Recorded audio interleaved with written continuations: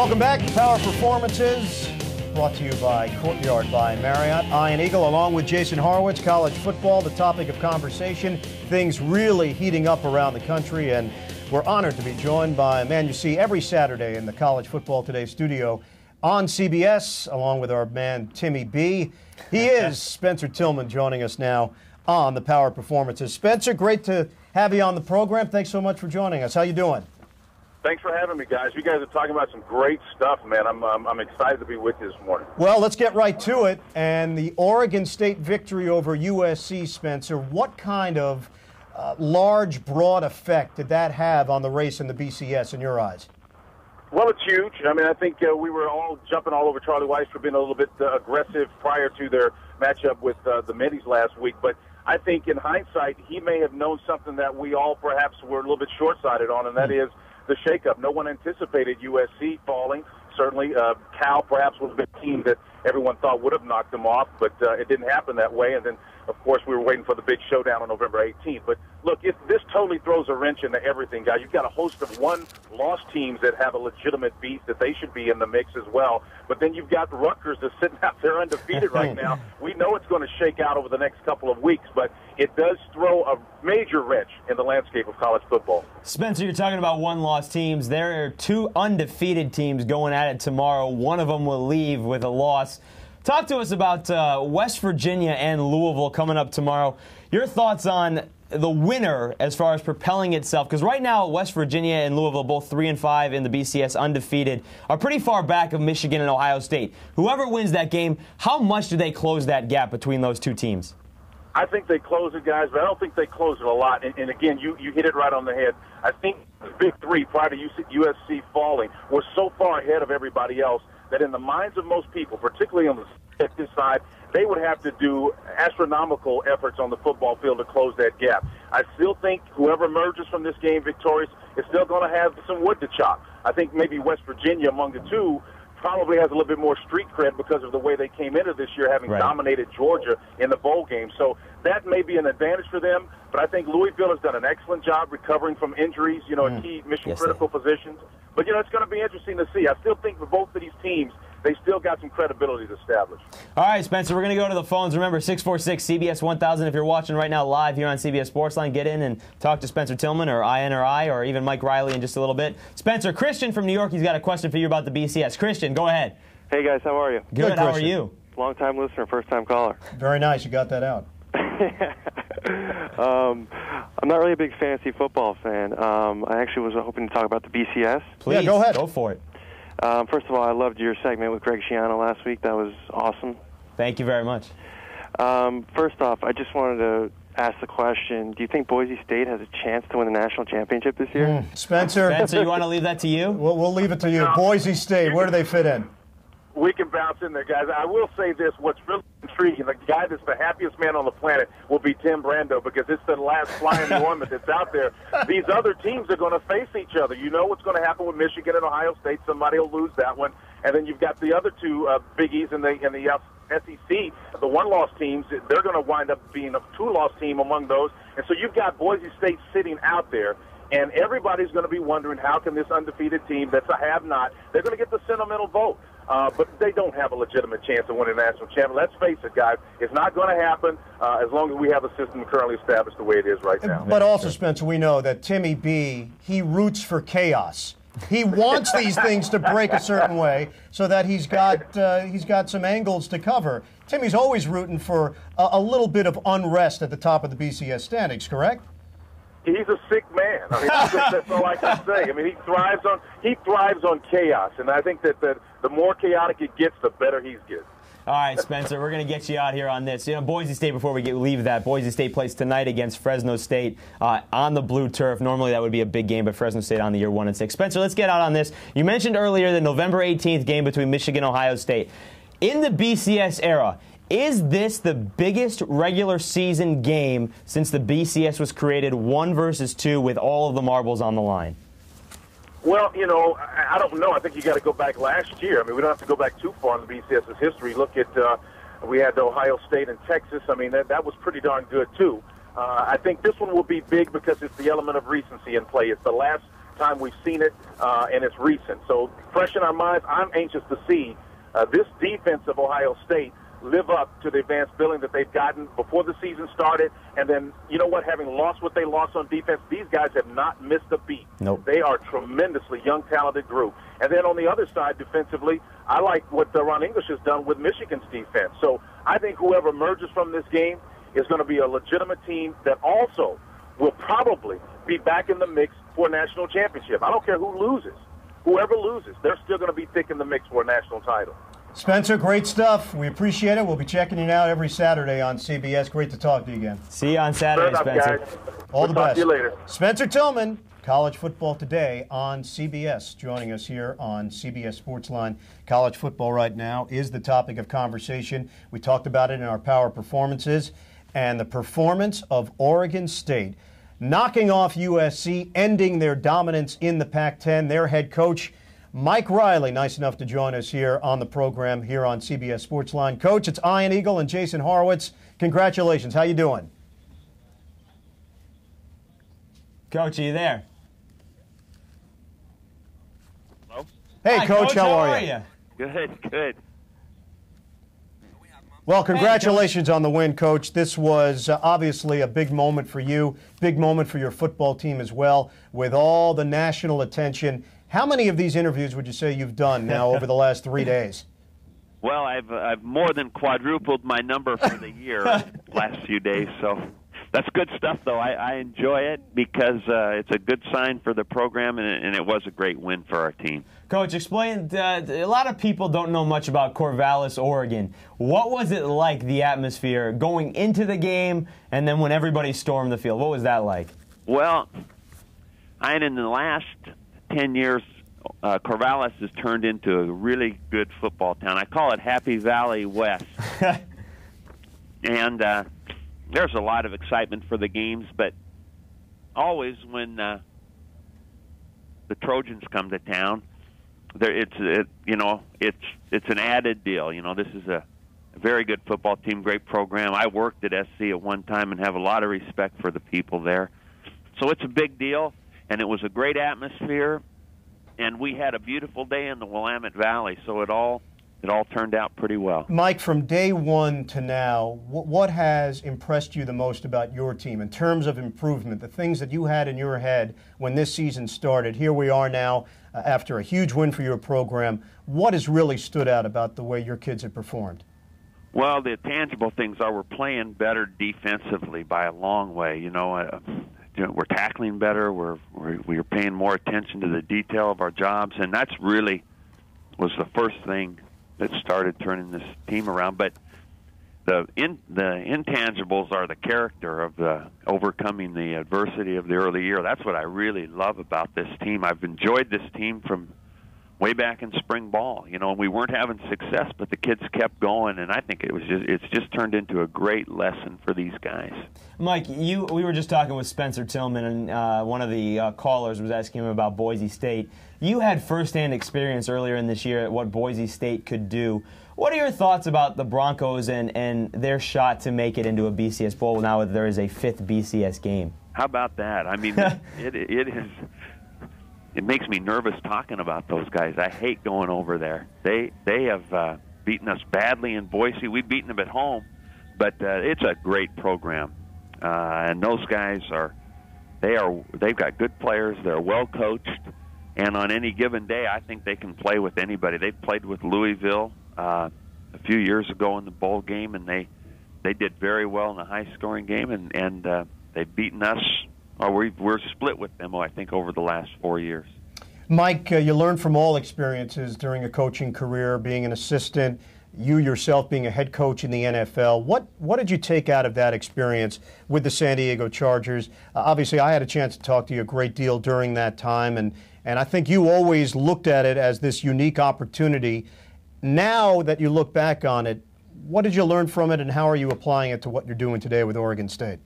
Well, I really feel fortunate in what I've gotten to do in my career, the different places, and whether it was professional or college, I've enjoyed it all. And I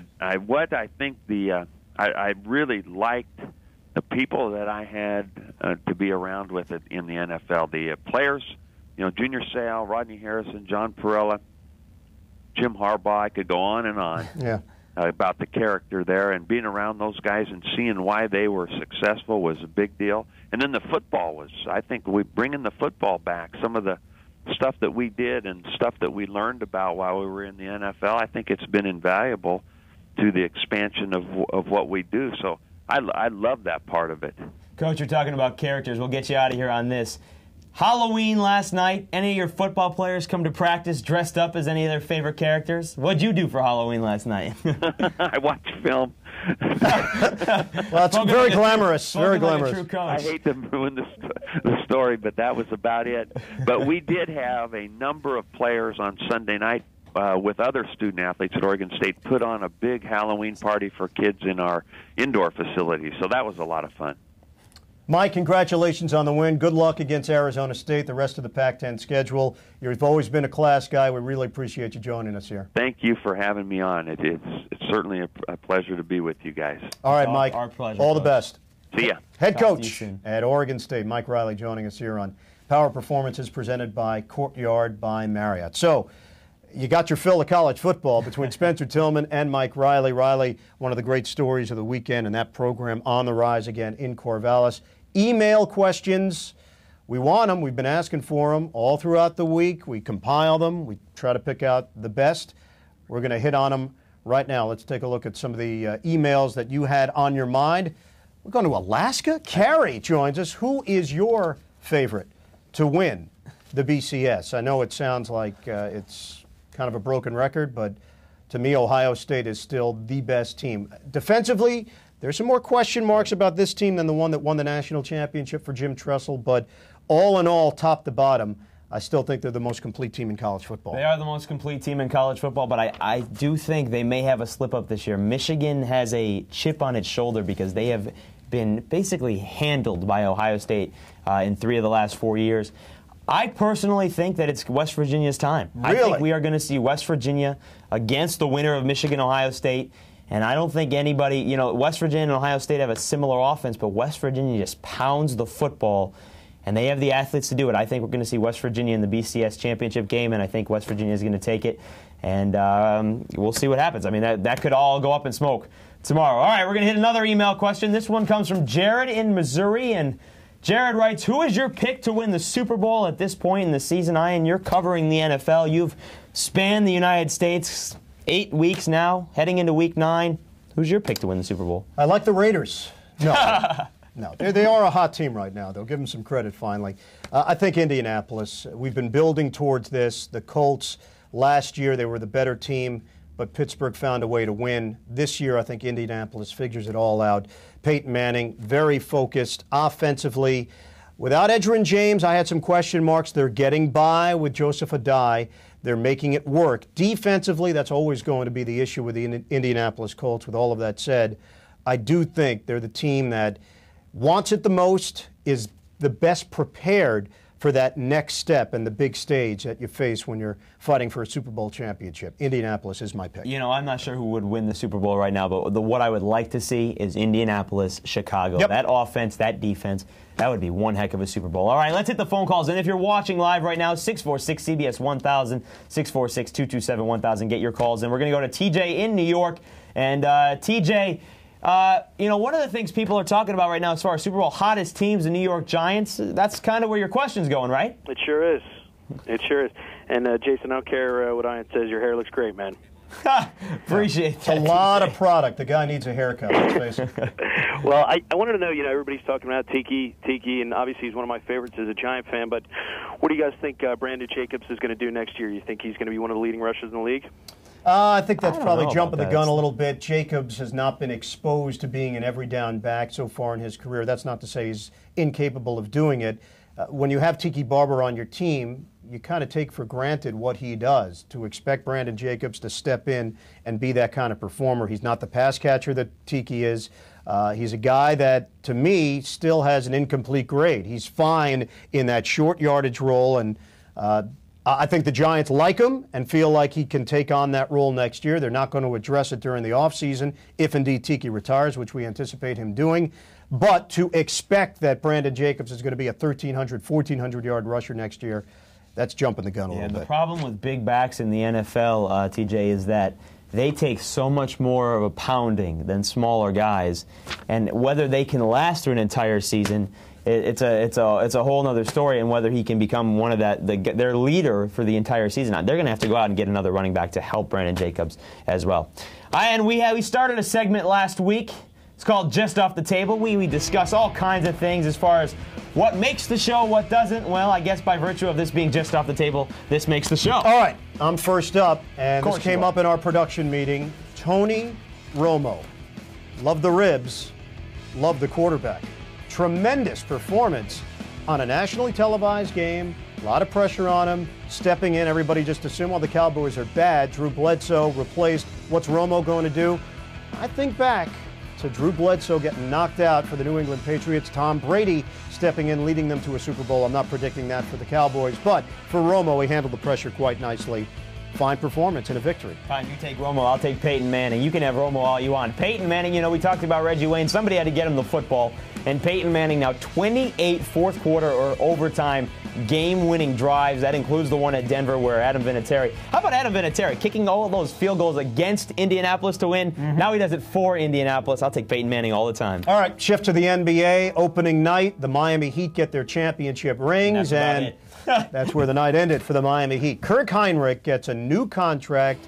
He is financially stable. Him, his kids, his grandkids, his great-great-great-grandchildren, everybody said in the Heinrich family after the Bulls rewarded him with a new contract. Then he rewarded them with a fine performance. The Bulls win in Miami. NBA opening night. Man, they looked good in the Heat. The worst loss in NBA history by far for a defending champion opening night. All right, we're going back to college. Has this show been all about college football? It has. That's something good. We should get Timmy B on this show next time when we're talking college football. How about the Temple Owls? A 20-game losing streak, longest in Division I, coming to an end by beating Bowling Green at home. Heading into the game, Bowling Green, I believe, was 4-4. Temple wins, now the longest losing streak in college. The Duke Blue Devils, who haven't beaten a Division I opponent since Clemson in 2004. They had a win in 2005, but it was over, I believe, Furman. So Duke's got to get something going. And finally, back to the NFL. The cast of characters continue to change around Tom Brady, but one thing remains the same: his efficiency and his ability to win football games. Tom Brady with a masterful performance on Monday against the Minnesota Vikings. He was toying with the Vikings defense, and Brad Childress better watch out, because I think there are going to be teams around the NFL now taking a peek at that film, at the way Brady picked them apart. That's the way you attack the Minnesota defense. Brady, with such precision, he was outstanding, and should we really be surprised? No. The fact that Tom Brady has not even been mentioned in our show, and here we are now getting ready for Week 9 in the NFL, that's the bigger upset. Yeah, and Bill Belichick is a master, absolute master at scheming for teams. He knew Minnesota has a great rush defense, so simple plan.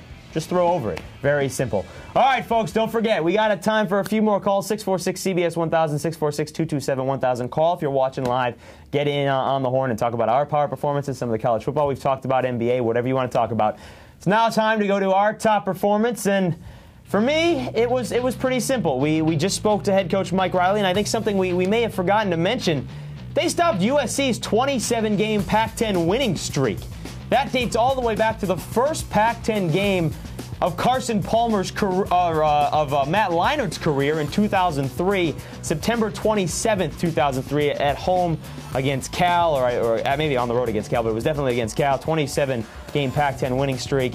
Oregon State, 33-10 lead, held on for the victory, and no bigger performance this week. My number one power performance this week, it's got to be David Eckstein. The St. Louis Cardinals win the World Series. Eckstein right in the middle of it, the galvanizing force in Games 4 and Game 5. Yeah, maybe I like the little guy. That's part of it. This is a guy that you could be standing behind online at Starbucks. You'd have no idea that was the World Series MVP, and he is the number one power performance of the week here on CBS Sports Line. Yeah, everything that happened with St. Louis happened starting with David Eckstein. All right, it's time for our power predictions. And last week, Ian and I were Well, we were 0 for 2. Yeah. I went with Tatum Bell. You went with Brian Westbrook. We're going to get back on track this week. Why bring it up? Well, we got to keep a record of this. This week, I am going NBA. It's the first week of the season. And I'm going to go with the Ming Dynasty. 7'6", 310-pound Yao Ming. He's healthy. Tracy McGrady. The Rockets brought in Shane Battier. They're going to be better defensively. They have Bonzi Wells. They're going to be better offensively. And I think a lot of it's going to go through Yao Ming. He and Shaq, really the only two dominant centers left in the NBA. And I think he's going to get the Rockets off to a big start. They have 4 games, including tonight, before we have our next show next Wednesday. And I think they're going to be 4-0 when we come next Wednesday. And Yao Ming's going to be a big part of it. All right, my power prediction. College football, recurring theme on this show. West Virginia, Louisville, big matchup out of the Big East. And I expect the Mountaineers, Steve Slayton. I don't think either team can stop the other. I just happen to think that Steve Slayton will rack up enough yards to qualify as a power performer 1 week from now. West Virginia, Jason mentioned it earlier. I had no idea he was picking them to win a national championship. Just so happens it fits into my power prediction. Steve Slayton runs over the Cardinals, and West Virginia puts themselves in that position to be a dominant figure in the BCS. Well, if your power prediction is wrong, my national championship is wrong. So I win either way. Yeah, and judging by your power predictions in the past, I'm done after tomorrow night. Good luck. All right, we're going to go to the NBA and hit the phone calls a little bit longer. Phil in San Diego, he wants to talk about the NBA as well. Phil, what do you think about Yao Ming as a power performance for next week? Well, I would say I would make my own power performance and say he'll make it there before any Knick does this year. I think that's a fair point. It seems like today you guys are the Karnak, the magicians, predicting. I'd like to know, what are your predictions for the NBA, the championship this year? NBA championship this year. You're calling the Nets games. Why don't you start us off with this? You know what? I think Dallas is a motivated team, and although I don't look at their roster and say that there were massive improvements during the offseason, I expect Devin Harris to get better. I think now that Dirk Nowitzki has experienced an NBA championship series, he'll be better prepared for the next go-around. I know San Antonio seems to be most people's pick out of the Western Conference. Eastern Conference, I've heard Miami, I've heard Detroit, I've heard Cleveland. People are jumping on the LeBron James bandwagon. Chicago getting a lot of support as well, certainly after their performance last night. I like Dallas. I think Dallas bounces back after what should have been an NBA championship for them last year. They blew it against the Miami Heat. I still believe they were the better team. They just did not deliver when they were supposed to. Let's keep in mind, nothing in the NBA season will be decided after the first 2 weeks. So let's keep that in mind. But I'm not going to make an NBA championship prediction, but I'm going to make a couple of surprises. Wimp. Go ahead. Okay. The New Orleans Hornets, also the Oklahoma City Hornets, whatever they are. But the New Orleans Hornets this year, I think they are going to have a tremendous year. They brought in Peja Stojakovic. They brought in Bobby Jackson. They brought in Tyson Chandler. They're going to compete. They're in a tough division with those 3 teams in Texas, as well as Memphis. But I think New Orleans is going to make a playoff run this year, and that's going to be my surprise prediction. Really went on a limb there. He's asking for a finals prediction, and you're giving me a team that's going to make the playoffs. Good stuff. Folks, it's been a great show. Thanks for all the calls. Thanks for all the emails. We worked overtime here, Keep them coming. Yeah, you get paid extra for that. Was this discussed? Don't forget, next Wednesday and every Wednesday at noon Eastern, live on CBS Sports Line. Keep the emails coming in throughout the week. To Mike Riley, we want to thank him very much and congratulate him very much, as well as Spencer Tillman. We'll see him on Saturday. We'll see you next week. For Ian Eagle, I'm Jason Horowitz. Take care.